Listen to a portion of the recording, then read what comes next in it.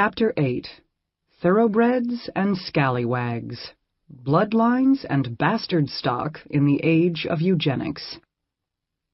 It is better for all the world if, instead of waiting to execute degenerate offspring for crime or to let them starve for their imbecility, society can prevent those who are manifestly unfit from continuing their kind. 3 generations of imbeciles are enough. Chief Justice Oliver Wendell Holmes, Buck v. Bell, 1927.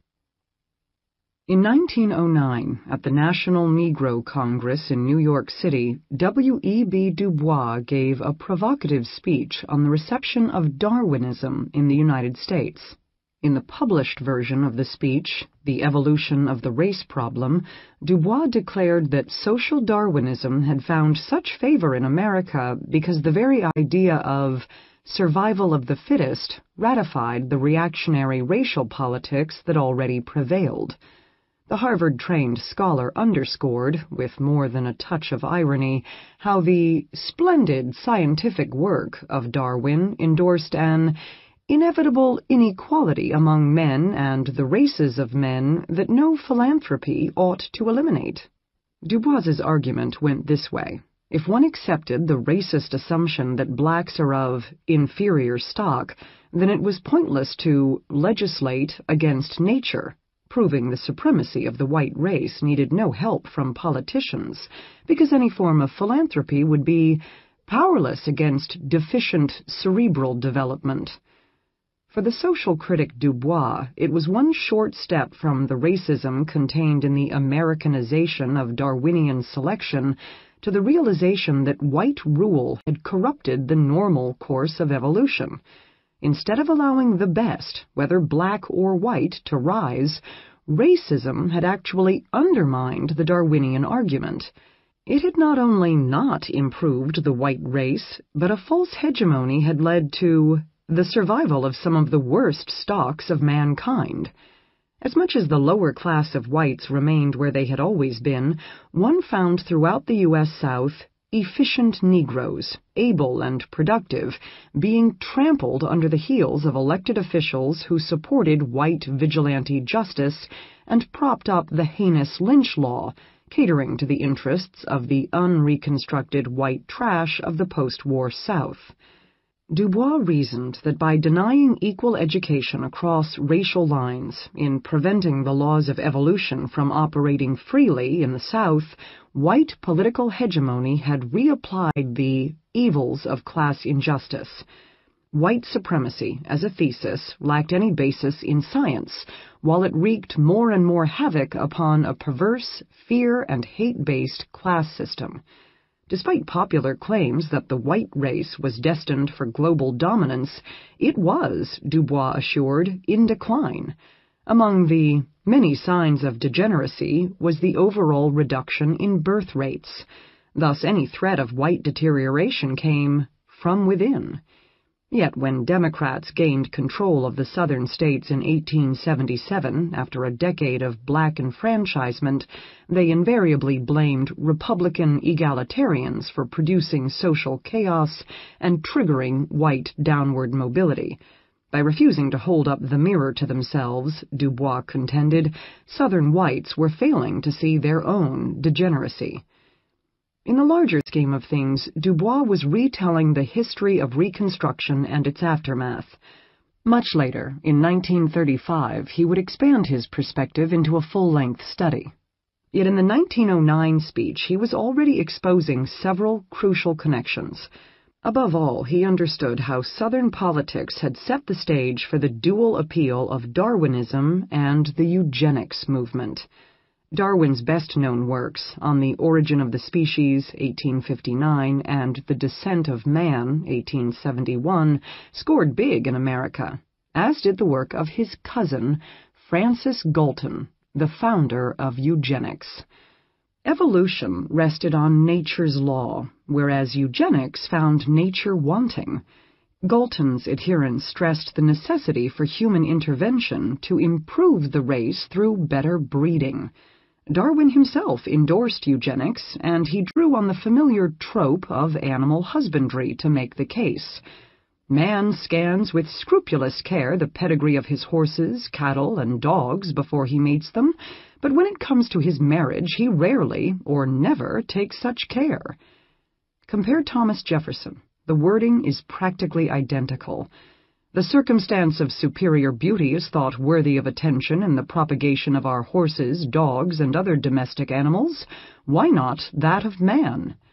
Almost as a mantra, eugenicists compared good human stock to thoroughbreds, equating the well-born with superior ability and inherited fitness. Pseudoscience, masquerading as hereditary science, provided Americans with a convenient way to naturalize class and racial differences. The appeal of this language, which reached its zenith in the early 20th century, first took hold during Reconstruction. Both Republicans, who wanted to rebuild the South in the image of the North, and Democrats, who wished to restore elite white rule, saw the grand scope of national reunion as part of a larger evolutionary struggle. And so Darwin's survival of the fittest became the watchword of politicians and journalists. They invoked a vocabulary that highlighted unnatural breeding, unfit governance, and the degenerate nature of the worst stocks. At the center of the argument was the struggle that pitted poor whites against freed slaves. It was perhaps inevitable that poor whites would figure prominently in the debates over Reconstruction. Many Northern thinkers had never for a moment bought into the old Cavalier myth of Southern superiority. As one insisted in 1864, most Southerners traced their lineage to the scum of Europe, to lowly descendants of brothels and bridewells, and could therefore dub themselves a plebeian aristocracy at best. When the patrician-led Confederacy collapsed, so did the illusion of the superior powers attached to Southern refinement. For most Republicans, rebuilding the South meant A. Introducing a free labor economy, and B. Ensuring a loyal population. They perceived Southern Unionists and freedmen as the most loyal element. The issue for Republicans was simply put: would poor whites help to transform the South into a literate society and free market economy, or would they resist change and drag the South down? President Andrew Johnson contributed to the debate when he issued his plan for restoration of the Union.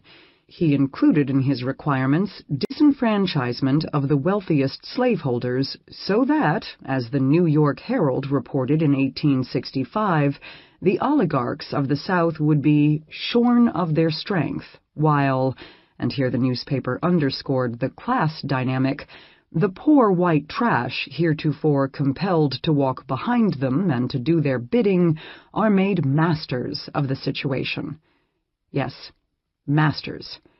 Johnson expressed the same opinion in an address to a delegation from South Carolina. While this rebellion has emancipated a great many Negroes, he said, it has emancipated still more white men. He would elevate the poor white man who struggled to till barren, sandy soil for subsistence and who were looked down upon by the Negro and elite planter alike. The president imagined a three-tiered class system in the reconstructed states. The disenfranchised planter elite would keep their land and a certain social power, but would be deprived of any direct political influence until they regained the trust of Unionists. The middle ranks would be filled by a newly dominant, poor white class. In exercising the vote and holding office, they would hold back the old oligarchy while preventing a situation from arising in which they themselves would have to compete economically or politically with the freedmen. On the bottom tier, then, Johnson placed free blacks and freed slaves, the latter emancipated, in fact, yet treated as resident aliens, bearing rights but still denied the franchise. The plan Lincoln's unloved successor had in mind was not a restoration of the old order, nor did it promise to establish a democracy. Instead, it offered America something entirely original. So let us call the Johnson plan what it would have been if actually undertaken: a white trash republic. The Tennessean decidedly saw black suffrage as a low priority. He was still intent, however, on redefining the old planter elite. Despite disenfranchisement, the aristocracy retained some wealth and, just as important, the power to persuade others. They would turn their former slaves, now employees, into political pawns. This was a prospect that President Johnson looked upon with some disapproval, yet he would undermine his own design by granting individual pardons to representatives of the former ruling elite, which he may have done because he felt he needed them to win re-election. Something more dangerous loomed if blacks obtained political equality. Long-standing animosities would resurface between the two lower classes in Johnson's construct, blacks and poor whites, triggering a war of races. Andrew Johnson's race war was not Thomas Jefferson's, however. The third president had foretold a contest of annihilation brought on by universal emancipation, once liberated slaves took their place alongside their former masters. The 17th president was talking about a war of racial outcasts. As he saw it, the formerly dispossessed classes, one black and one white, would wage a vicious struggle for survival. Its cause? The federal imposition of universal suffrage on the southern states. Though Johnson soon abandoned his white trash republic, his thinking allows us to better visualize the existing spectrum of ideas about Reconstruction. It is meaningful, too, that the recently established Freedmen's Bureau paired impoverished whites and freed people not as cutthroat adversaries, but as the worthy poor. From its inception in 1865, shortly before Lincoln's assassination, the Bureau was specifically empowered to extend relief to all refugees and all freedmen, black and white. In debating the Bureau's merits, many senators agreed that the destitution of white refugees, now beggars, dependents, houseless, and homeless wanderers, was as significant as that of the freedmen.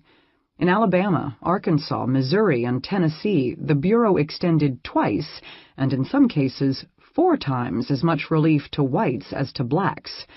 In Georgia, nearly 180,000 white refugees secured food and provisions.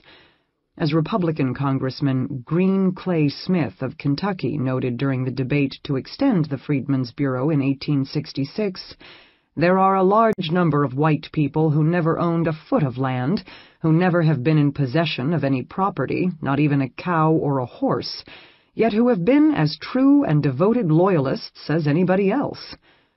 The problems of the South went deeper than the war itself, Smith acknowledged. The twin evils of poverty and vagrancy were a permanent fixture among the white population. Yet few Bureau officials embraced Smith's vision of loyal, honorable poor whites. Those who visited the refugee camps or watched what one New York Times correspondent called the loafing whites in southern towns offered little in their favor. A skeptic in New Orleans offered this droll observation: although poor white trash had proven themselves incapable of doing anything before the war, they had suddenly discovered a trade in the refugee business, by which he meant living off government handouts. In Florida, Bureau agent Charles Hamilton, who later served in Congress, confessed to his superiors that freedmen were only marginally below the white plebeians of the South in intelligence. Widely circulated Bureau reports claimed that hundreds of thousands of destitute whites lived off Uncle Sam's rations. The typical recipients were women covered in rags and filth, and a dozen greasy and dirty little innocent prattlers in train. Perhaps the most damning assessment came from Marcus Sterling, a Union officer turned civilian administrator. After working as a Bureau agent for 4 years in rural Virginia, he wrote a final report in 1868. While he believed that black freedmen had made great progress, were more settled, industrious, and ambitious as a result of federal intervention, and eager to achieve literacy with honest pride and manly integrity, the same could not be said of that pitiable class of poor whites, the only class which seem almost unaffected by the Bureau's great benevolence and its bold reform. In the race for self-reliance, poor whites seemed to many Bureau agents never to have left the starting gate. Agents of the Freedmen's Bureau were not alone in offering a grim prognosis for poor whites. Journalists from major newspapers headed south, sending back regular dispatches and publishing monographs for curious northern readers. Prominent articles appeared in the Atlantic Monthly, Putnam's Magazine, and Harper's New Monthly Magazine. The New York Times published a series of essays on the subject. In 1866, its anonymous correspondent authored a scathing exposé of poor white poverty, accompanied by the innocuous title, "From the South, Southern Journeyings and Jottings." Writing for the Chicago Tribune and Boston Advertiser, the Illinois-based reporter Sidney Andrews expressed his unvarnished views of wretched whites, which he reissued as a book, The South Since the War. After having been a correspondent for the Cincinnati Gazette, Whitelaw Reid compiled his unsympathetic observations in a travelogue, After the War, a Tour of the Southern States. Finally, John Trowbridge produced The South, a tour of its battlefields and ruined cities, which focused a harsh lens on rural whites. All of these were published in the single year of 1866. Yet one of the most talked-about books in those wobbly years came out before the war had officially ended. Down in Tennessee, 1864, was also a travel account, its author the New York cotton merchant and novelist James R. Gilmore. His argument was unique because he distinguished between mean whites and common whites, arguing that the latter class were enterprising, law-abiding, and productive citizens. They stood in sharp contrast to the shiftless, thieving, and brutish mean whites, whose homes reminded him of a tolerably kept swine sty or dog kennel. Though he identified this group as a minority, they were still a dangerous class, he said, owing to their infectious character. They were a diseased segment of the prostrate South, a fungus growth on the body of society, absorbing the strength and life of its other parts. All of these writers had a common desire, to unravel the enigma of the Southern racial and class system in order to prognosticate about its uncertain future. If they agreed on any point, it was that which was summed up by one of Sidney Andrews's imitators. It is now not so much a question of what is to become of poor blacks in the South, as it is one of what is to become of poor whites in the South. The insistence of Republican-leaning journalists that poor whites languished below freedmen as potential citizens may seem startling, but it was not unexpected. Distrust was strong both of former Confederate elites and the groveling poor men who, like sheep to slaughter, were dragged off to war. Whitelaw Reid felt that black children were eager to learn, while Sidney Andrews believed that blacks exhibited a shrewd instinct for preservation, which white trash seemed to lack. In account after account, freedmen were described as capable, thrifty, and loyal to the Union. A writer for the Atlantic Monthly asked, "Why should government disenfranchise the humble, quiet, hard-working Negro and leave the North vulnerable to the vote of the worthless barbarian, the ignorant, illiterate, and vicious poor white?" Thus the popular vocabulary had become more ominous. No longer were white trash simply freaks of nature on the fringe of society. They were now congenitally delinquent, a withered branch of the American family tree. As a fungus growth, they could weaken the entire stock of Southern society. More than tallow-colored skin, it was the permanent mark of intellectual stagnation, the inert minds, the fumbling speech, and the stupid moony glare like that of the idiot. They were, it was said, of the homo genus without the sapien. Hard-working blacks were suddenly the redeemed ones, while white trash remained undeveloped, evolutionarily stagnant creatures. During Reconstruction, Republicans designated white trash as a dangerous class that was producing a flood of bastards, prostitutes, vagrants, and criminals. They violated every sexual norm, from fathers cohabitating with daughters, to husbands selling wives, to mothers conniving illicit liaisons for daughters. The danger came from a growing population that had stopped disappearing into the wilderness. Reed was appalled by the filthy refugees living in railroad cars, an uncomfortable foreshadowing of 20th-century trailer trash. John W. DeForest, a bureau agent and yet another novelist, concluded that white trash were tolerable as long as Darwin's severe law of natural selection killed off most of them. In 1868, a writer for Putnam's Magazine told the history of a family, tracing a corrupted genealogical tree back to its roots. This one basic story anticipated a host of studies that included The Jukes, 1877, which proved the most enduring chronicle of a degenerate lineage, and which influenced Charles Davenport, the leading American eugenicist of the early 20th century. The author of the 1868 Putnam's piece claimed to have discovered a real couple with an actual name, thus going beyond Daniel Hundley's more general dismissal of Southern rubbish as the heirs of indentured servants dumped in the American colonies. One Bill Simmons was the erstwhile progenitor of this corrupt family tree. A British convict and Virginia squatter, he married a London courtesan-turned-wild woman who gave birth to a tribe of low-down, dependent people. According to the author, the only cure for white trash had to be a radical one: intervention. Take a child out of his family's hovel and place him in an asylum, where he might at least learn to work and avoid producing more inbred offspring. The genealogical link had to be cut. As we can see, the line from delinquency to eugenic sterilization was growing shorter.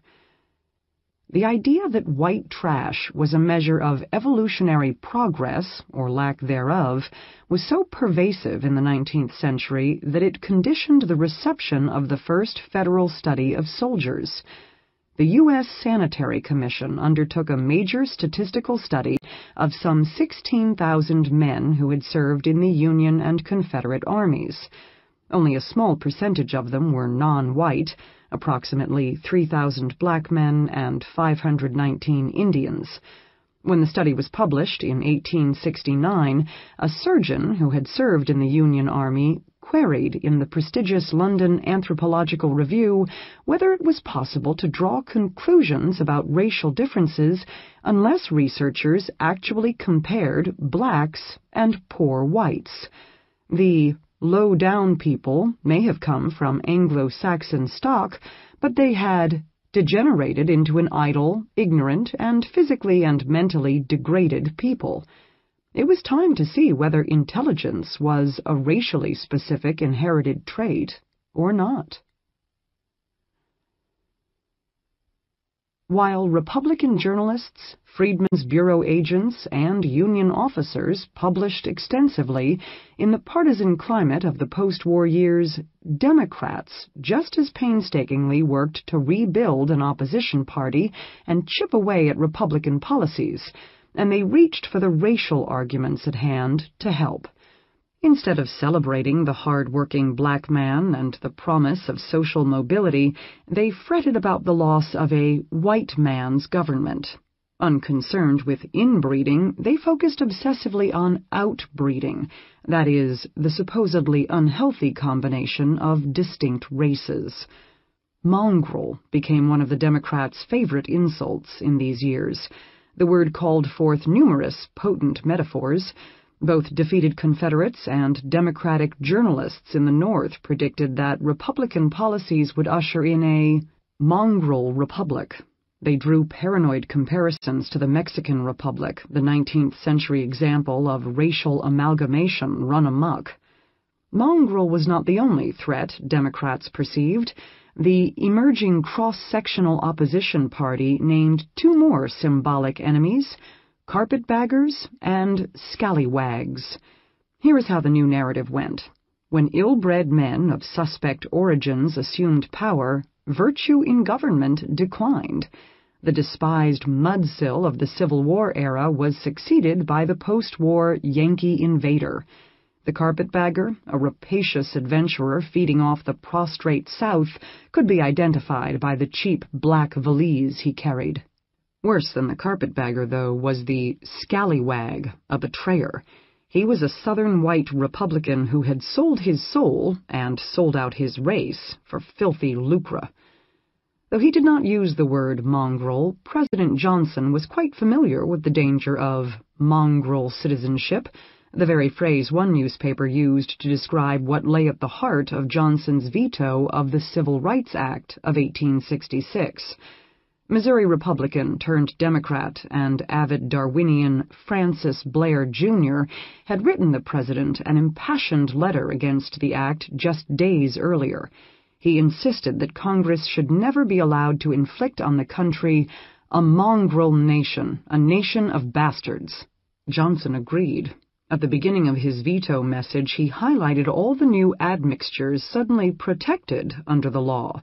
The Chinese of the Pacific states, Indians subject to taxation, the people called gypsies, as well as the entire race designated as blacks, people of color, Negroes, mulattoes, and persons of African blood.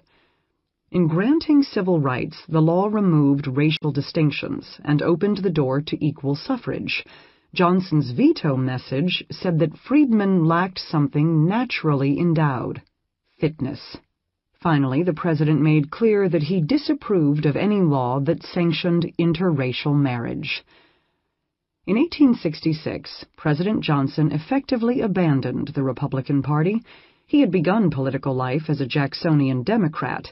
It was as a Jacksonian, then, that he vetoed the extension of the Freedmen's Bureau and Civil Rights Act, and he used his executive authority to derail federal initiatives in the South. This series of actions led Republicans in Congress to do more than override his vetoes. They searched for a more permanent constitutional solution and found it in the impeachment process.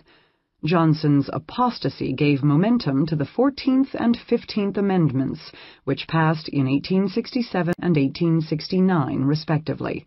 The first guaranteed equal protection under the law as a right of national citizenship, and the second prohibited discrimination in voting based on race, color, and previous condition of servitude. Not inconsequentially, the 14th Amendment also denied former Confederates the right to vote, excepting those who federal officials believed had taken the loyalty oath in good faith. Former Confederate officials were barred from holding office. For anxious social commentators, pride of caste and pride of race were under attack, the old barriers of upholding purity of blood and social exclusiveness eroding as a result of a flurry of Republican legislation. The focus turned to white women. As early as 1867, secret societies began to form, like the Knights of the White Camellia, which first organized in Louisiana. Members swore to marry a white woman, and they agreed to do everything in their power to prevent the production of a bastard and degenerate progeny. In 1868, Francis Blair, Jr., the Democratic nominee for vice president, toured the country and made the mongrel threat one of the key issues of the campaign. The next year, Chief Justice Joseph Brown of the Supreme Court of Georgia issued a monumental decision. The former rebel governor ruled that the courts had the right to dissolve all interracial marriages. Amalgamation was classed with incestuous unions and marriages between idiots, which the state already prescribed. By generating sickly and effeminate children, Brown insisted, such abhorrent marriages threatened to drag down the superior race to the level of the inferior. He was repeating the established definition used by animal breeders to categorize a mongrel. Even more telling is Brown's eugenic logic. The state now had the right to regulate breeding in order to prevent contamination of the Anglo-Saxon stock. Still, for Democrats and Republicans alike, race could never be decoupled from class. This was why the scallywag came under venomous verbal attacks and experienced actual physical violence.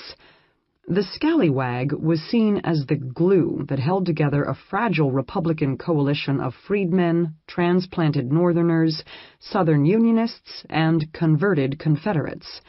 For many Southern Democrats, this white traitor was a more serious obstacle than the carpetbagger, because he was born and bred in the South, and he knew his way around the State House.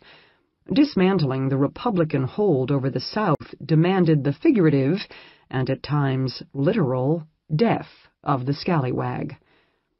During the election year of 1868, the scallywag was accused of inciting blacks and giving them the idea that they deserved social equality. The so-called freedmen, one angry journalist blasted, were now the slaves of the scallywag white trash. He violated social norms by mixing freely with blacks in public and private places. He invited the black man home to dinner, wounding the sensibility of his proper wife. And yet this worthless, ill-bred creature had suddenly acquired power. The very traits they despised in him, his low-class ways, his willingness to commingle with blacks, made him the perfect party operative. In a volatile election year, the scallywag's racial and class pedigree both became issues.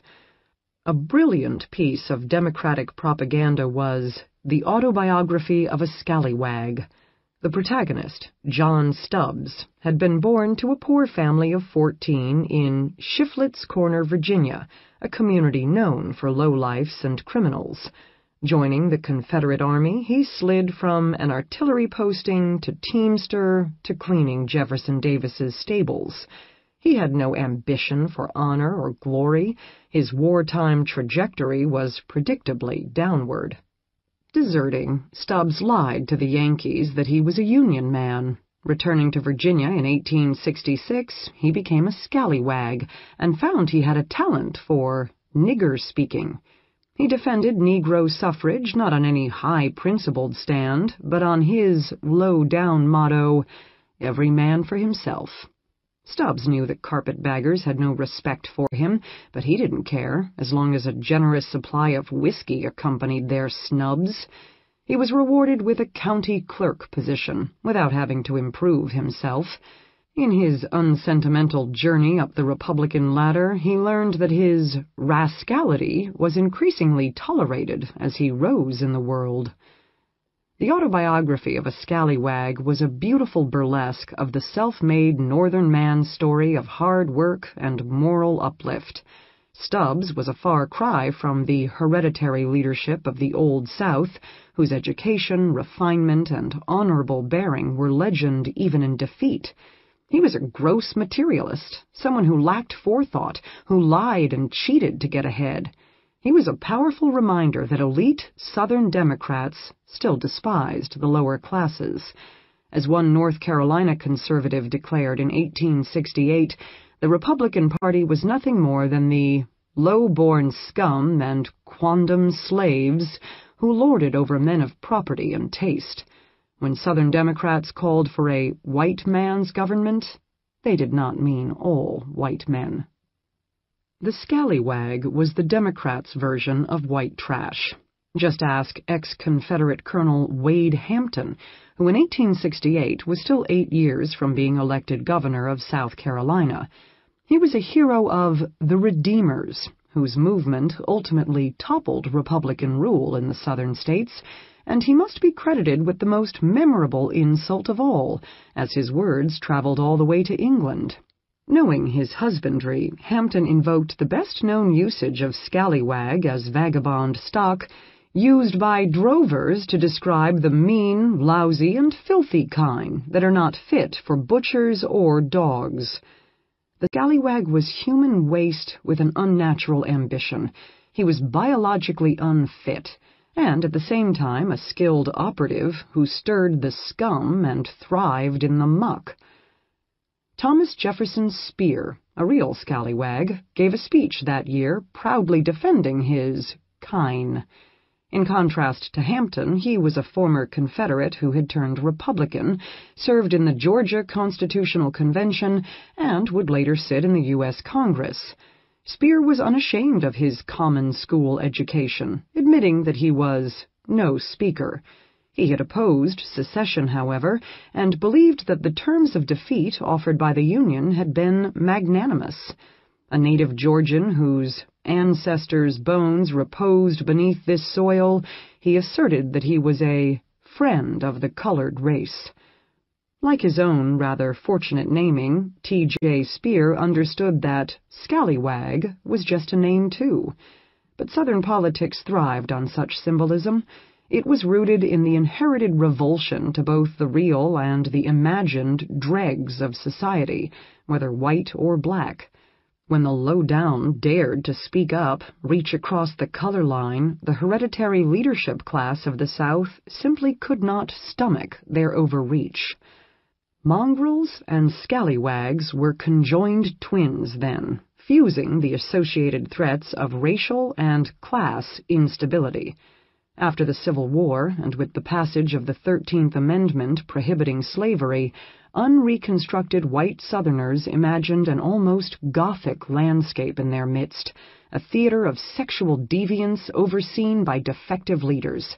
The 14th Amendment appreciably added to those fears, granting equal protection under the law to black male voters, while divesting former Confederates of their right to hold office or even vote. It was a world turned upside down, as buffoons ruled the Republican kingdom. Of course, few white Southern Republicans actually fit this manufactured tabloid image, yet the label stuck. Scallywags were assumed to be white trash on the inside, regardless of the wealth, or wealth of political experience, they might accrue. As the Reconstruction era ended, so-called men of inherited worth were returned to political power across the South. In the 1880s, the white North and South reconnected. The redeemed cracker became a hard-working farmer, while others praised the unsullied mountaineer, both capable of education and having risen enough that they would no longer be a burden on the Southern economy. For a brief moment, reconciliation stories were popular, and previously warring sides in the national drama entertained bright prospects for domestic harmony. Cracker Joe, 1883, was written by a New Englander. The title character's story was set in Florida and used love and forgiveness to overcome past wrongs and resentments. Joe, a born cracker, runs a successful farm. He defies his heritage by exhibiting shrewd ambition. He is a go-ahead man, an avid reader with a phenomenal memory. He calls his wife, Luce, the whitest woman, soul, and body I ever did see, suggesting that he is not quite white, but only a cracker, you know. Like the family in Harriet Beecher Stowe's Dread, Joe is a half-breed, his mother of good blood. He is forced to make amends with the son of the wealthy planter whom he had tried to murder more than a decade earlier, and for his part, the planter's son must reclaim his father's dilapidated mansion and spoiled lands, saving his legacy in the only way possible, by marrying the daughter of a New York carpetbagger. If all of this isn't improbable enough, Joe has a mulatto daughter, whom he welcomes into his home with his wife's blessing. Convenient distinctions were drawn. In the 1890s, third-generation abolitionist William Goodell Frost, president of the integrated Berea College of Kentucky, redefined his mountain neighbors. The poor white is actually degraded. The mountain white is a person not yet graded up. The latter had preserved a unique lineage for centuries, and in this important way had not lost the battle for the survival of the fittest. Frost saw the mountaineer as a modern-day Saxon, with the flavor of Chaucer in his speech and a clear Saxon temper. He was, the college president wrote, our contemporary ancestor. What made this isolated white the best of America's past was his vigorous, unjaded nerve, prolific, patriotic, full of the blood of Spirit of '76. Mountain folk formed the very trunk of the American family tree. Frost tried. For many who did not buy what he was selling, however, mountain whites were still strange-looking moonshine hillbillies, prone to clannish feuds. It was at about this time that the term redneck came into wider use. It well defined the rowdy and racist followers of the New South's high-profile Democratic demagogues of the late 19th century and early 20th centuries, South Carolina's Ben Tillman, Arkansas's Jeff Davis, and the most interesting of the bunch, Mississippi's James Vardaman. The redneck could be found in the swamps, he could be found in the mill towns. He was the man in overalls, the heckler at political rallies, and was periodically elected to the state legislature. He was Guy Rencher, a Vardaman ally, who supposedly claimed the name for himself, railing on the floor of the Mississippi House about his long red neck. One other possible explanation deserves mention. Redneck came into vogue in the 1890s, at the same time Afrikaners were calling English soldiers rednecks in the Boer War in South Africa, highlighting the contrast between the Brit's sun-scorched skin and his pale white complexion. Such terminology was also a staple of the sharecroppers' rhythmic chant, circa 1917, "I'd druther be a nigger and plow old Beck than a white hillbilly wid his long red neck." This was the world of W.E.B. Du Bois. This was also the world of Theodore Roosevelt. The two men agreed on very little, and obviously not on evolutionary theory or the science of eugenics, to which Roosevelt was a complete convert. Certainly Du Bois found no comfort in the president's militarism or his glorification of the white settlers' savagery in the Old West, but they were in total agreement on one thing: the menace of redneck politics. Roosevelt unexpectedly became president in 1901 upon the assassination of William McKinley. Only 42 at the time, he was known for daring military exploits during the Spanish-American War, which had earned him a place on the Republican ticket. Though his mother was born in Georgia and he could claim a Confederate pedigree, the New York Politico proved himself fairly inept at navigating the rocks and shoals of Southern politics. He roused the ire of many white Southerners when he dared to invite Booker T. Washington of the Tuskegee Institute to dinner shortly after his inauguration as president. Reviving the script from Reconstruction, Democrats charged the new chief executive with promoting social equality between the races. For angry Southerners, breaking bread with a black man in such a public and highly symbolic way was barely one step from endorsing interracial marriage. With no subtlety whatsoever, Vardaman called Roosevelt the coon-flavored miscegenationist, describing a White House so saturated with the odor of the nigger that the rats have taken refuge in the stables. Southern satirist Bill Arp predicted a mongrel wedding in the executive mansion, in that Booker T. Washington's daughter Portia attended Wellesley College. She, too, would be invited to the White House, Arp mused, and then, he sneered, she would be found to be a suitable match for one of T.R.'s sons. In Roosevelt's opinion, Vardaman and his ilk belonged to the lowest order of demagogues. Writing the Congregationalist minister and editor Lyman Abbott, the president said that the Mississippians' foul language and kennel filth were worse than that of the lowest blackguard wallowing in the gutters of New York City.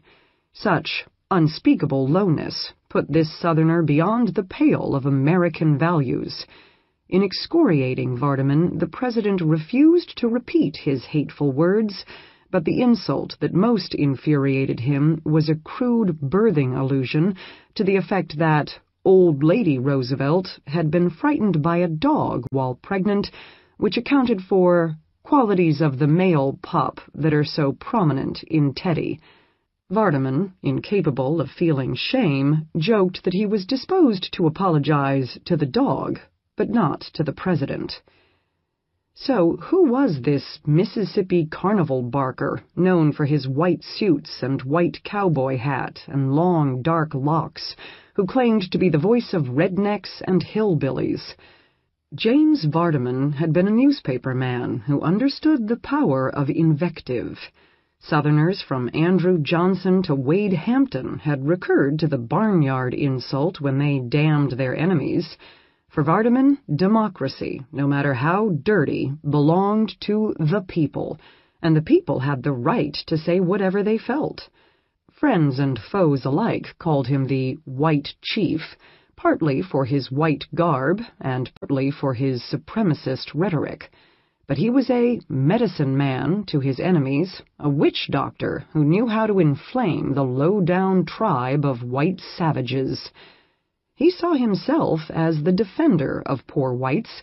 In his run for the governorship in 1903, Vardaman pitted poor whites against all blacks. Educating blacks was pointless and dangerous, he argued, and the state should ensure that tax dollars from white citizens should only go to white schools. The consummate showman rode to Senate victory in 1912, quite literally on the back of an ox. When his Democratic primary opponent derided his supporters as an ignorant herd, he exploited the incident. Traveling through Mississippi giving speeches, he liked to pull up in a cracker cart amid a long line of cattle. At one rally he rode into town astride a single ox. The beast was adorned with flags and streamers labeled redneck, cattle, and lowdown. He dramatically embraced the white trash identity. Insofar as the surviving planter elite and middle-class Mississippians despised Vardaman, he intentionally drummed up class resentments. In his reminiscence, William Percy, the son of Vardaman's Democratic opponent Leroy Percy, best expressed the class anger. Recalling how he surveyed the surly crowd, wondering if Vardaman's army would launch rotten eggs at his father, Percy wrote, "They were the sort of people that lynch Negroes, that mistake hoodlumism for wit and cunning for intelligence, that attend revivals and fight and fornicate in the bushes afterwards. They were undiluted Anglo-Saxons. They were the sovereign voter. It was so horrible it seemed unreal."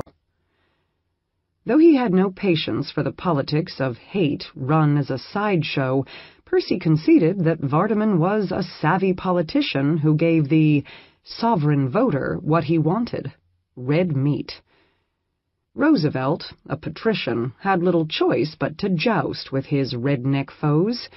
In 1905, during his Southern tour, he rebuked Arkansas Governor Jeff Davis for defending the lynch mob.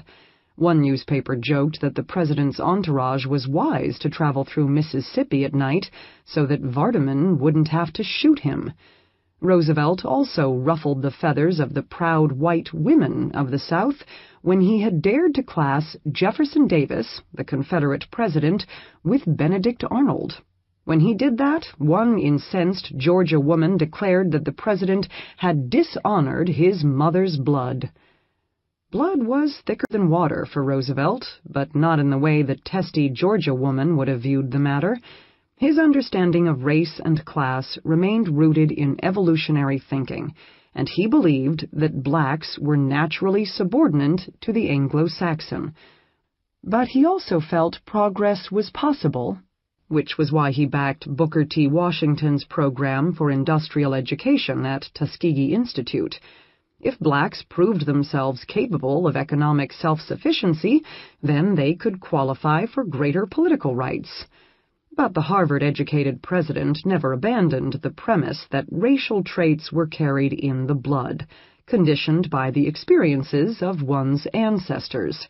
As an ardent exponent of American exceptionalism, Roosevelt argued that the 19th century frontier experience had transformed white Americans into superior stock. Roosevelt's motto can be summed up in 3 words: work, fight, breed. There is clear evidence that he was influenced by the mountaineer's myth, by which good Saxon stock was separated from the debased Southern poor white. History was written in blood, sweat, and germ protoplasm, the turn-of-the-century term for what we now refer to as genes. Roosevelt believed that every middle-class American male had to stay in touch with his inner squatter. He must never lose the masculine traits that attached to the strenuous life. Too much domestic peace, luxury, and willful sterility, as T.R. put it, made Americans weak, lethargic, and prone to self-indulgence. The ills attending modernity could be corrected in 3 ways. A man could return to the wilderness, as Roosevelt did when he hunted big game in Africa and made a harrowing trip down the Amazon River at the age of 55. War, the raw fight for survival, was a second means of bringing forth ancestral Saxon traits. Breeding, however, remained the most primitive of instincts. In Roosevelt's mind, childbirth was nature's boot camp for women, a life-or-death struggle that strengthened the entire race. As for war, it did not just build character, it literally reinvigorated the best qualities of the American stock. After spending several years in the Dakotas as a rancher, Roosevelt published his voluminous Winning of the West, 1886 to 1896, part American history and part treatise on evolution.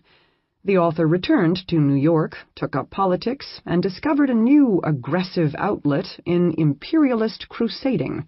He rallied behind the Spanish-American War in 1898 and formed his own regiment, the Rough Riders, which he filled with cowboys and mountaineers from the West, plus men like himself, athletes who had come from Ivy League universities. He even included a number of Indians, in a separate company, a few Irish and Hispanics, 1 Jewish recruit, and 1 Italian, all in an attempt to recreate what he thought was the right mix of ethnic stocks for the new American frontier in Cuba. It is important to note that he did not include any black men, nor genuine Southern crackers, in his muscular version of Darwin's Galapagos Islands experiment. Roosevelt's famed ride up San Juan Hill, actually Kettle Hill, was vividly captured by the equally famed artist Frederick Remington. Before he headed to Cuba, Remington had taken a magazine assignment in Florida. There he found the cracker cowboy, who was the antithesis of the pure-blooded American Westerner he had earlier known. The men he encountered in Florida wore a bedraggled appearance. Their unwashed hair, tobacco-stained beards, and sloppy dress reminded him of Spanish moss dripping off oaks in the swamps. Remington saw their lack of fierceness relative to the frontiersmen and compared it to the difference between a fox terrier and a yellow cur. Pursuing the animal kingdom analogy further, he said they had no better sense of the law than gray apes. These cur-like, apish, would-be conquerors stole cattle and then showed surprise when indicted for their crime. Their ignorance was so astounding that they could not even find Texas on the map. Roosevelt would have agreed. The distinct culture of the West did not translate to the South. That said, Roosevelt did not try to resolve all the contradictions in his approach to the South. He may have defended racial purity and opposed miscegenation, but he also confessed to Owen Wister, author of The Virginian, that he believed that Southern white men, despite their outrage over race mixing, were the first to leer at mulatto women and take black mistresses. Unimpressed by Southern whites and valuing hard-working black men, he did nothing to protect the latter's right to vote. Washington, Lincoln, and Grant were his heroes, men who lived active, virtuous lives, rejecting comfort and complacency. They weren't political tricksters like Breyer Vardaman, as one clever journalist called the rabid Mississippian. They weren't the aristocrats of the antebellum South either, who drank, dueled, and made perverse speeches. As he told Wister, white Southerners had taken a wrong turn on the evolutionary ladder, using empty bombast to conceal unhealthy traits. In the final analysis, the president opined, the Confederate generation and their heirs had contributed very, very little toward anything of which Americans are now proud. For him, the Vardamans might be a nuisance, but their days were numbered. He could be confident in this future because Roosevelt was an unabashed eugenicist. He used the bully pulpit of his office to insist that women had a critical civic duty to breed a generation of healthy and disciplined children. He first endorsed eugenics in 1903, and 2 years later he laid out his beliefs in a speech before the Congress of Mothers. Worried about race suicide, as he put it, he recommended that women of Anglo-American stock have 4 to 6 children, enough so the race shall increase and not decrease. Women's duty to suffer birth pangs and even face death made the fertile female the equivalent of the professional soldier. Women who shirked their procreative duty were worse than deserters, so he pushed for passage of a constitutional amendment in 1906 that would place marriage and divorce under the control of federal law. Taking marriage and divorce laws out of the arbitrary control of the states served a larger eugenic purpose. Every die-hard eugenicist believed that citizens did not have an individual right to marry or to reproduce.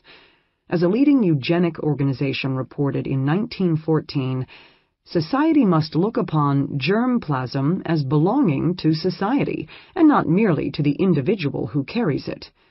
Because children produced by unfit parents could cost taxpayers if they became criminals, society had the right to protect itself.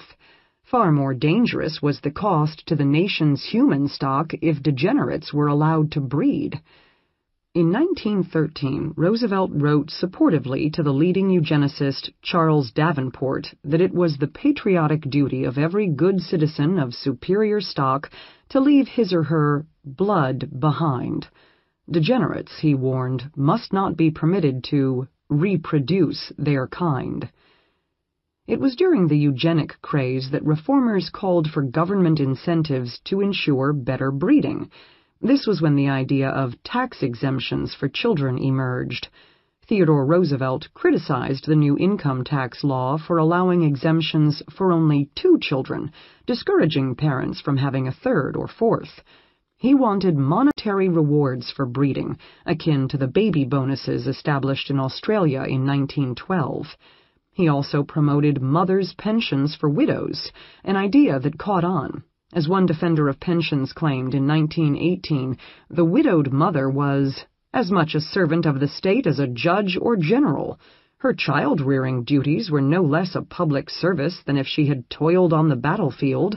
Like selective service, which weeded out inferior soldiers, the pensions were allotted exclusively to a fit mother. Roosevelt was far from alone. Academics, scientists, doctors, journalists, and legislators all joined the eugenic mania, as one California doctor termed the movement. Advocates believed that the way to encourage procreation of the fit was to educate the middle class on proper marriage selection.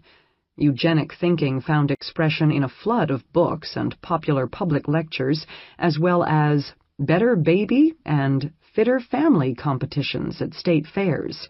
Eugenics courses were added to college curricula.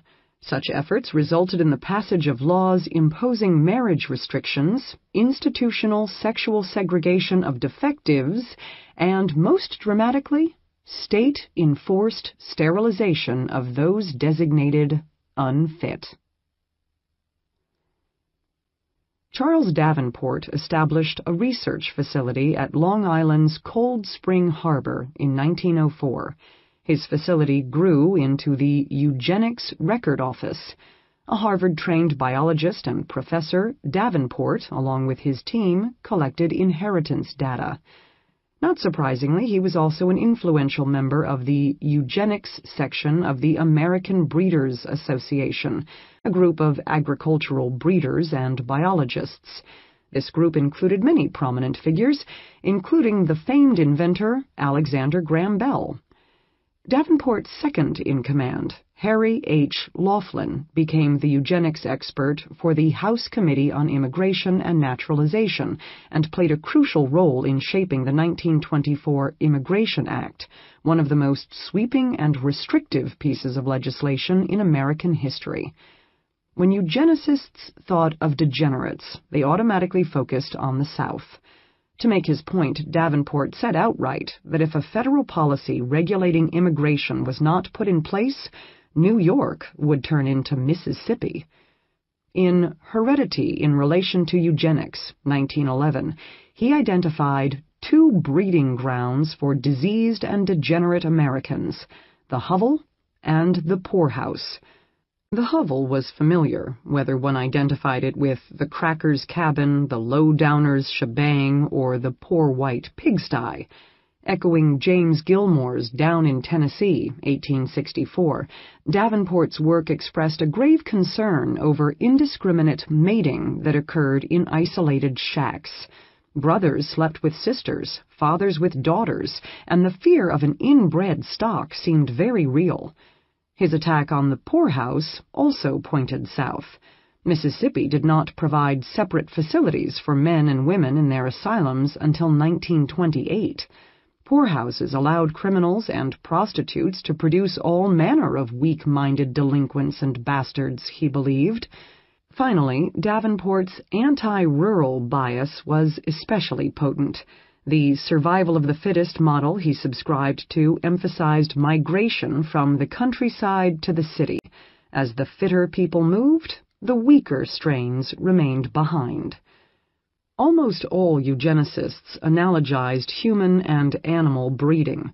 Davenport described the best female breeders as women with large hips, using the same thinking that animal breeders had employed for centuries to describe cows. The biggest donor to the Eugenics Record Office was Mrs. Mary Harriman, widow of the railroad magnate Averell Harriman. She came from a family of avid horse breeders. Alexander Graham Bell imagined rearing human thoroughbreds, saying 4 generations of superior parents would produce 1 thoroughbred. A wealthy New York horse breeder, William Stokes, published a eugenics book in 1917 and went so far as to contend that Americans could be bred to class, guaranteeing that intellectual capacity matched one's station. He popularly argued the right of the unborn to be born healthy. Why should one generation be punished for the bad breeding choices of the parents? 3 solutions arose in the effort to cull American bloodlines. As in animal breeding, advocates pushed for legislation that allowed doctors and other professionals to segregate and quarantine the unfit from the general population, or they called for the castration of criminals and the sterilization of diseased and degenerate classes. If that seems a gross violation of human rights in any age, a Michigan legislator went a step further in 1903 when he proposed that the state should simply kill off the unfit. Another eugenics advocate came up with a particularly ludicrous plan to deal with a convicted murderer: execute his grandfather. Such proposals were not merely fringe ideas. By 1931, 27 states had sterilization laws on the books, along with an unwieldy 34 categories delineating the kinds of people who might be subject to the surgical procedure. Eugenicists used a broad brush to create an underclass of the unfit, calling for the unemployable to be stamped out, as Harvard professor Frank William Taussig wrote in Principles of Economics, 1921. If society refused to subject hereditary misfits, irretrievable criminals and tramps, to chloroform once and for all, then, the professor fumed, they could at least be prevented from propagating their kind. Eugenicists were divided over the role women should play in the national campaign. Some insisted that they remain guardians of the hearth.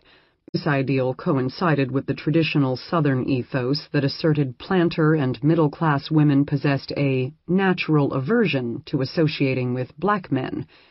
The New York horse breeder Stokes called on women to scrutinize potential suitors, demanding family pedigrees and subjecting the man to a physical examination.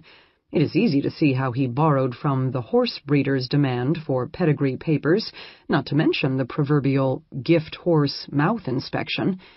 It became popular for young women to pledge to a eugenic marriage, accepting no man who did not meet her high scientific standards. In 1908, a concerned female teacher in Louisiana started Better Baby contests, in which mothers allowed their offspring to be examined and graded. This program expanded into Fitter Family competitions at state fairs. The contests were held in the stock grounds, and families were judged in the manner of cattle. The winners received medals, not unlike prize bulls. Educated women were the gatekeepers, the guardians of eugenic marriages, though fecund poor women continued to outbreed their female betters. So-called experts contended that those who overindulged in sexual activity and lacked intellectual restraint were more likely to have feeble children. Here they were imagining poor whites fornicating in the bushes. Once experts like Davenport identified harlotry and poverty as inherited traits, sexually aggressive women of the lower classes were viewed as the carriers of degenerate germ protoplasm. In 1910, Henry Goddard, who ran a testing laboratory at the School for Feeble-Minded Boys and Girls in Vineland, New Jersey, invented a new eugenic classification, the moron. More intelligent than idiots and imbeciles, morons were especially troublesome because they could pass as normal.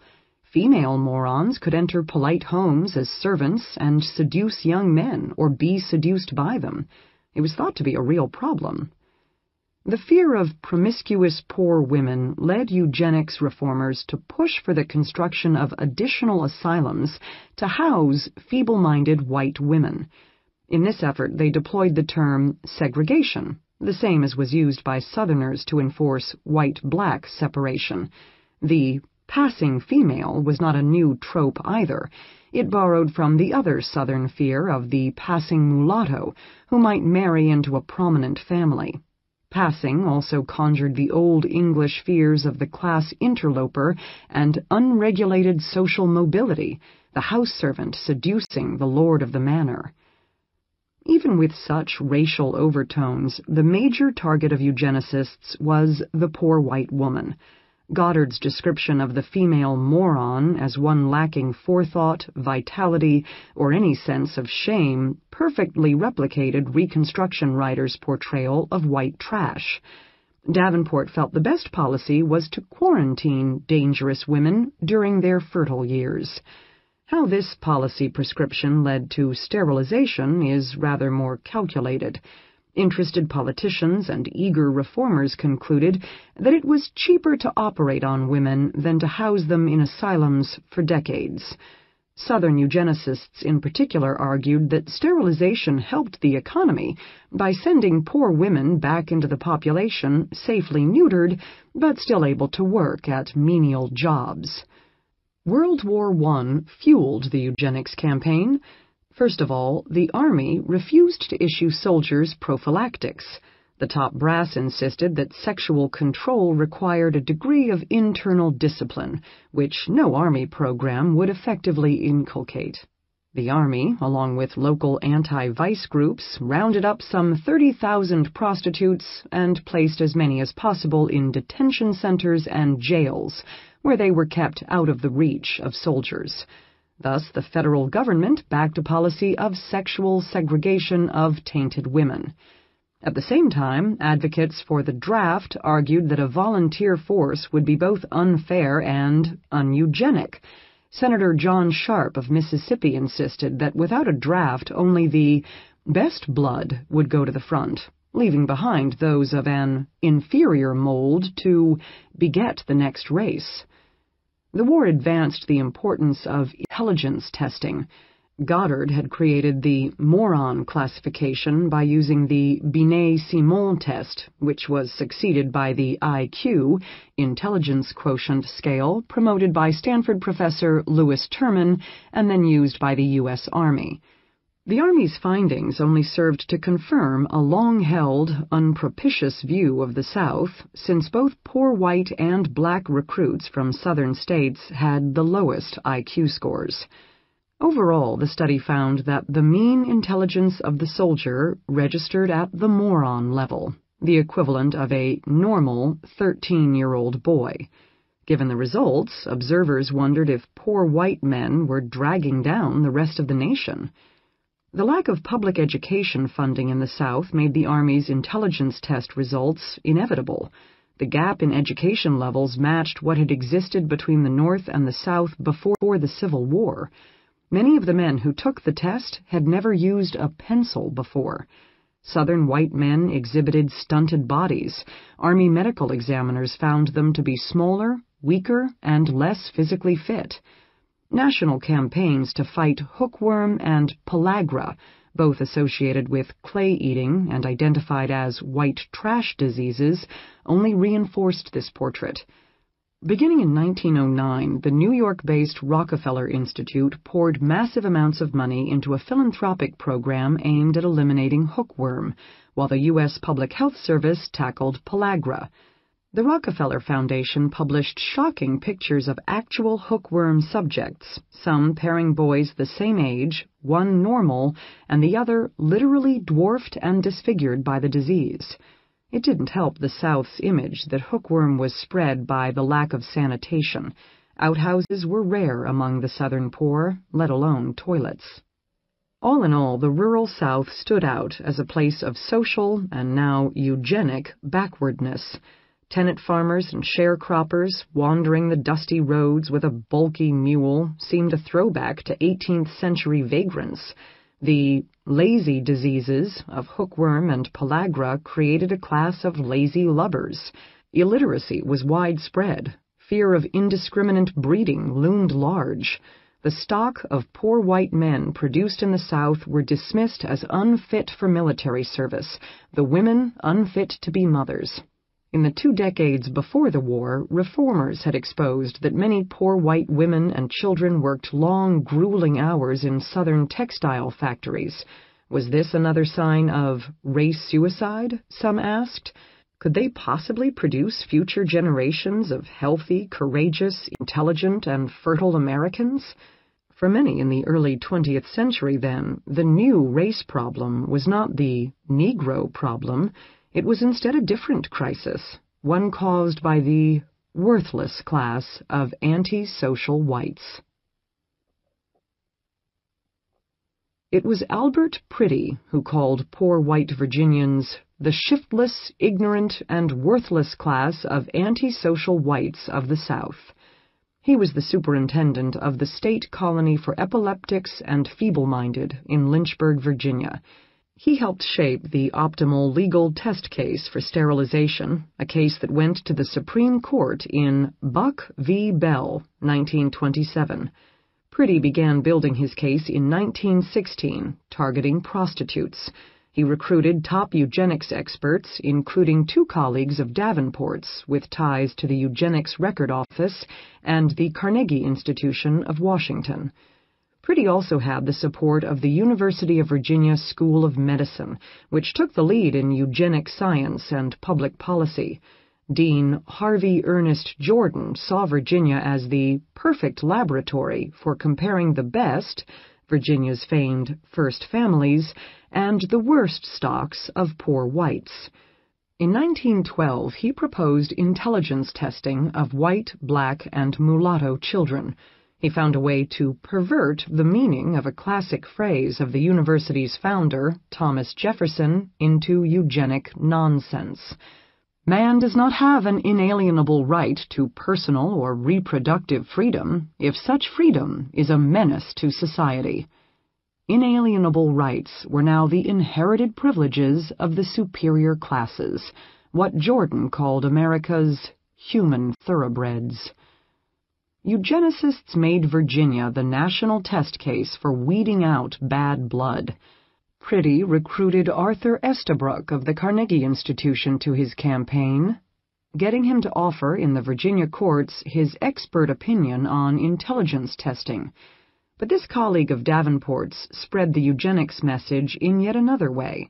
In 1926, Estabrook published Mongrel Virginians, a study of an isolated mountain community in Virginia known as the Wynn tribe. The Wynns offered a curious case of inbreeding and interracial breeding.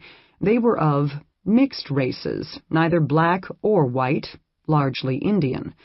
The portrait was damning. The community Estabrook described suffered from congenital ignorance, all springing from the licentiousness of mixed-race women. Their habit of breeding was, in his words, almost that of an animal in their freedom. The evidence in Mongrel Virginians was sufficient to guide passage of the Racial Integrity Act of 1924, which prohibited marriages between blacks and whites and treated Indian blood no differently from black blood. The Virginia law defined a white person as one having no trace of any but Caucasian blood. Following the agenda of the eugenicists, the first draft of the law required a racial registry, tracking pedigrees in order to ensure that no light-skinned black with Indian blood might marry a white person. This regulation was removed from the final version of the bill, but the law still divided the population into white and black, fit and unfit, pure and tainted bloodlines. In the end, Virginia legislators believed they had immunized the population against mongrellism at the altar. It stopped the contagion that passed from blacks and Indians to poor whites and up the hierarchy to the unsuspecting white middle class and elites. 3 years later, Chief Justice Oliver Wendell Holmes would offer a revolutionary decision in Buck v. Bell, which gave the state the power to regulate the breeding of its citizens. Like Justice Taney in the Dred Scott decision, he believed that pedigree could be used to distinguish worthy citizens from the waste people. He ruled that sterilization was the appropriate recourse in order to curb generations of imbeciles from reproducing. Holmes argued that sterilization was a civic duty, saving the nation from being swamped with incompetence. He echoed what the English had argued in the 1600s. The unfit would either starve or be executed for some crime, so sending them to be sterilized was the humane option, as being sent to the colonies had been centuries before. Carrie Buck of Buck v. Bell had been chosen for sterilization on the order of Priddy because she was one of these people, that worthless class of Southern whites. She was, in a word, a perfect specimen of white trash. While Carrie Buck was the plaintiff, her mother and daughter were on trial too. Carrie tested at the moron level and her mother slightly lower, according to the highly biased experts. Her illegitimate child, examined at 7 months, was termed feeble-minded. This was based on the observations of a Red Cross worker and on a test administered by Estabrook. The expert's pedigree chart proved degeneracy as well as sexual deviance. Carrie's mother was a prostitute, and Carrie had been raped by the nephew of her adoptive parents. Her rapist went unpunished, and yet she was sterilized. Eugenics suffused the culture of the 20s. Social classes were ranked according to levels of inheritable potential. At the top was the new professional master class. Many believed that intelligence was inherited and that tests of schoolchildren proved that the brightest pupils were those whose parents were highly educated professionals. This elite had to be not just mentally but also physically fit. At the Second International Congress of Eugenics in New York in 1921, 2 statues were put on display at opposite ends of Darwin Hall in the Museum of Natural History. One was a composite of the biometric measures of the 50 most athletic men at Harvard, the other an amalgam of 100,000 doughboys of World War I, in other words, the average American male. The Harvard specimen was the decidedly more impressive of the two. A new word was coined for the cognitive elite, aristogenic, what we would call a genetic leadership class. One was once again born to a station, as in the traditional meaning of aristocracy, but it was not because of family name or wealth. Now it was the endowment of inborn qualities that marked off the superior class. While eugenicists made it fashionable to celebrate a hereditary ruling class, they were as bent on organizing social classes on the basis of breeding capacity. One of the most popular eugenics lecturers, C.W. Saleeby, spoke up for something called eugenic feminism, insisting that the brightest women should not only take up the suffrage cause, but also accept their patriotic duty to breed.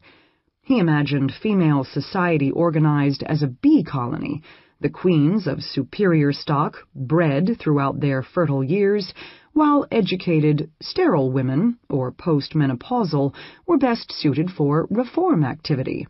Professor William McDougall at Harvard came up with an equally radical solution. He called for a breeding colony of eugenia, a separate protectorate within the United States in which the best and brightest would propagate a superior stock. Eugenia would be at once a university and a stud farm. Raised as aristocrats in the tradition of noblesse oblige, the products of the special colony would go out into the world as skilled public servants. The obsession with white trash did not lose any traction in the 1920s. Reformers and legislators pushed their campaigns, while journalists wrote sensational newspaper stories and published shocking photographs. The Supreme Court ruling in Buck v. Bell inspired Mississippi, North Carolina, South Carolina, and Georgia to pass sterilization laws similar to the one adopted in Virginia. Protecting and promoting good blood would mean little if removing bad blood did not receive the same attention. The decade also saw the appearance of a new generation of novelists who experimented with eugenic ideas. Of these, the very popular Sherwood Anderson stood out. He composed semi-autobiographical tales about small-town life, publishing the unmistakably titled Poor White in 1920. His character, Hugh McIvy, is the son of white trash, born in a hole of a town on a muddy bank along the Mississippi in Missouri. His nature is that of a listless dreamer, his sleepy mind unable to fix on anything important. He is saved from his animal-like stupor when the railroad comes through town, bringing a fresh-faced New England-born Michigander, in whose veins flowed the blood of the pioneers, and who becomes his schoolteacher. Almost Rousseau-like, she stimulates in him a new intellectual vitality. Wanting to escape his past and rise socially, Hugh leaves the South behind. He wanders from town to town for 3 years, eventually settling in Bridewell, Ohio. There, after he takes a job in a telegraph office, technology shapes his destiny, and his dreamy nature blossoms into what the reader recognizes as good old-fashioned American ingenuity. He invents a series of machines, the most successful of which is the McIvy corn cutter. Transformed into a hero in his adoptive industrializing town, Hugh meets the rebellious Clara Butterfield, a college-educated, feminist-leaning woman. She chooses him for a husband in an act of eugenic marital selection, preferring what she describes as a kind horse to a wolf or wolfhound. It is the force of reproduction that ultimately saves the couple from the tensions that arise amid the surge of modern life. After facing various dangers, Hugh becomes dark and brooding when he starts to see the machine age as nihilistic and futile. His wife pulls him back from the brink of insanity by reminding him of the son she carries in her belly. Feeling a primitive animal impulse to reproduce allows him to carry on. Anderson's novel rejected the jingoistic optimism of the 19th century, but it also pointed to the eugenic idea that poor whites suffered from childish impotence or arrested development, requiring the reactivation of their better Saxon qualities. Facing challenges, Hugh never reaches the level of hopelessness that infuses Erskine Caldwell's first novel, The Bastard, 1929. Caldwell was the son of a minister in Georgia, and his father was sympathetic to eugenics. The Bastard seeks to prove that no human can hide from his inborn traits, from the imprint of his ancestors. Caldwell's protagonist is Jean Morgan. Eugene comes from the same root of well-born as eugenic. Our ironically named hero is a bastard. He learns that his harlot mother was murdered in Louisiana, her belly slit open like a swamp, an allusion to the polluted wasteland inside her, from which he was spawned. Jean is a vicious wight, a wanderer, and his only pleasure comes from violence. Raised by an old Negro woman and sexually attracted to a mulatto girl, he thoughtlessly transgresses the color line. Jean is lost until he meets Myra Morgan, a clean, feminine woman. They marry and move to Philadelphia, where he works hard to support his new wife and the baby that soon comes along. The parents watch to their horror as their child transforms into a freak. His body is covered with black hair, like that of a wild animal, proving that the taint of the swamp is still present in his blood, despite Myra's purity. The doctor tells her that she can expect all of her children to be degenerate, leaving a clear message. The bastard Jean is congenitally cursed. There are hints of inbreeding, since Jean and Myra have the same last name. He contemplates murdering his son, but doesn't go through with it. He leaves his beloved wife, hoping she will marry a normal man. The rising generation of a new, modern century saw little of enduring substance in family dynasties of the Gilded Age. All they had to speak of was their money. In place of America's imperfect aristocracy, progressive reformers were eager to rear a cognitive elite, one that could deal with modern technology and bureaucracy. Class continued to matter greatly, but it wasn't going to be the flamboyant aristocracy of the effete old world that would monitor modernity. Hope lay instead with a cadre of men in white lab coats and bureaucrats in tailored suits. Professional expertise would be convincing enough evidence of inborn merit.